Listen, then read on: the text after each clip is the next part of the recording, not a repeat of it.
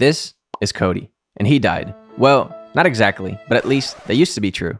A few years ago, he left his body for 4 hours and went to hell. I know what you're thinking. Well, that's not true. He was never dead. He hallucinated, or he's making it up. But before jumping to any conclusions, take the time to hear his story, because it is one of the most fascinating I've ever heard. So I was just like in the house by myself. It's like, I'm just drink. So I just started drinking. Just a double shot of Everclear, bam. You know, do another one a couple minutes later, bam, starting to feel pretty good. Do another one.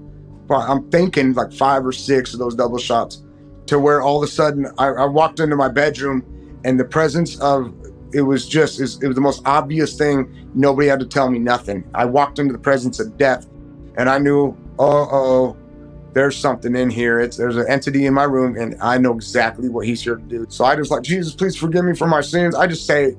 I knew I was dying. I knew I wasn't living right. I knew where I was going. And I said it real fast. Jesus, please forgive me for my sin. And I think I'm on the word sin where I'm dropped. I'm just flying downwards through a tunnel. And this thing had my back, that whatever that was in my bedroom that I never looked at ever, because I never seen it.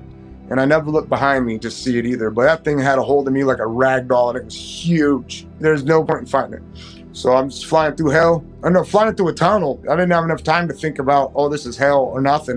My eyes are just like full of looking around, you know what I mean? Like at this tunnel and there's people chained to each side of the tunnel, the first section I go to, and they're screaming and I'm downloading everybody's thoughts. Like if I flew by you at the speed of light, when I fly by you, I know everything about you. I know more about you than you know about you.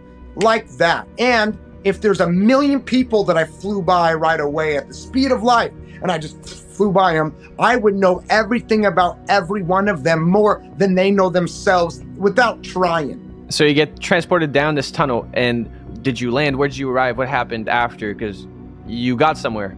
The first thing is like they're yelling out. They're like looking behind me. They're yelling out to the death angel guy. I'm going to keep calling it death angel, right? That's what I think it is. And I don't really care to be perfect on it. But whatever, the death angel, let's say. So they're yelling, let me out, I'm a Christian. They're thinking I'm a Christian as he passes by them. You know what I mean? And so that was kind of a trip to see that. And then, bam, we just stopped. You know how like a UFO can be like, or whatever? Yeah. It was like that, and it didn't do nothing to me. It didn't hurt me or nothing. And I'm just looking at this huge line of people, and I'm reading their thoughts and stuff. They're wearing all sorts of different type of clothing. You got people from Adam and Eve's day all the way up until 2020 or whatever. Whatever year it was when I went there. Different clothes. You got Americans, you got Asians, you got full 9 yards. But what's happening is this one dude that got my attention, this white boy, I went right into his trance, and I'm looking down with his hands and his arms, and he's a little boy. And as soon as I see what's going on, I freak out, like I don't want to see that. And so I immediately close my eyes and I want out and I get out. Like it was just like that, right?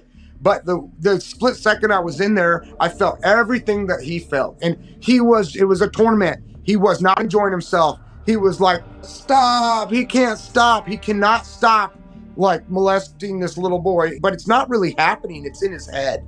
But it's totally real to him. There's no difference that he can tell. It's just like he's over and over and over for eternity. He's not going to be able to stop. And he's not enjoying it like he did on earth at all. So hell is not the party that some people make it to be. Oh, there's no party. There's zero enjoyment. Nobody goes there and they think that that's even okay. The toughest Satan worshiper guy that goes there is just going to cry like a little girl. The toughest one on the planet is going to just bawl and beg to get out, and he ain't ever getting it out.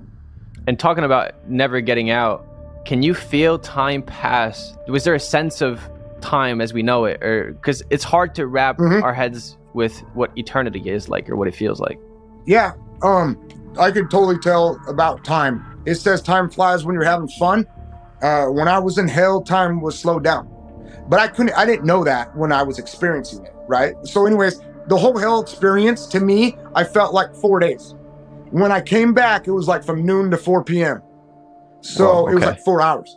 Okay, so what happened after that? So there was the first episode with that one guy that you spot. Then you started heading somewhere else. Yeah, right? So then the death angel or whatever yanks me.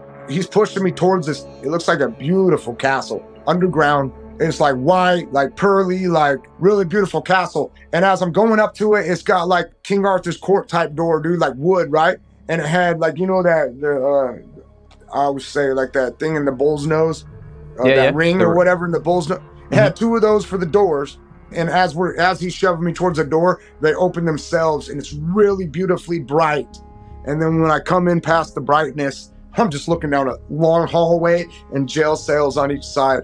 And I come to know, just like all this information in the spirit, you'll just get this information to where you have no question about it. And it's really hard to explain to somebody who hasn't been in the spirit world. How did you know that? Who told you that? You know, or whatever. And it's just like, bro, you don't get it. You don't have any questions. Everything is solid information and you just get it. And you don't know how you're getting it, but you know it's not something to question. You just know it's a fact.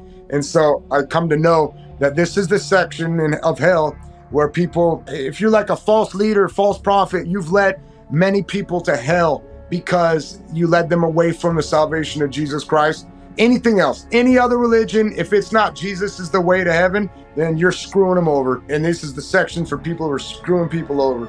If you had a big following and people came to hell because you said, hey, this is the way to God, or that's the way to God, this is your castle. You get what you asked for.